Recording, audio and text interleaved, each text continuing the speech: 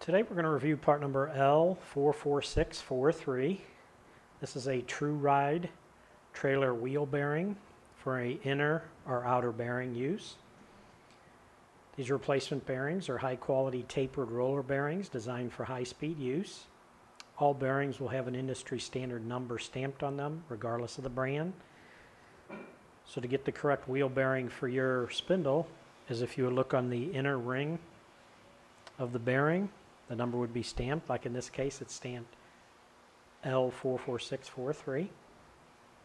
If you would get the number off your bearing and give it to us, we can cross-reference it and get you the correct size bearing.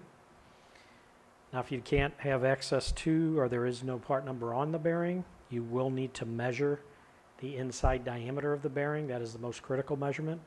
And you would need to use something like a digital caliper because it is measured in thousandths of an inch, so a ruler or a tape measure won't work.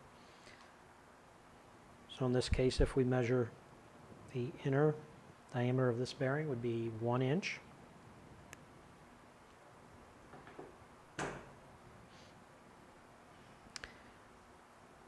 Now these bearings are lubricated by wheel bearing grease, or in some cases would be oil.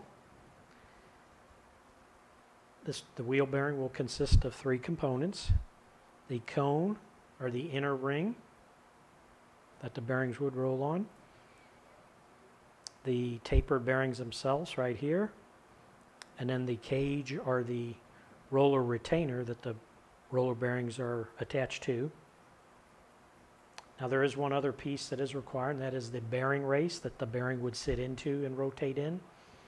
Now for this part number, you would need to use bearing race part number L44610.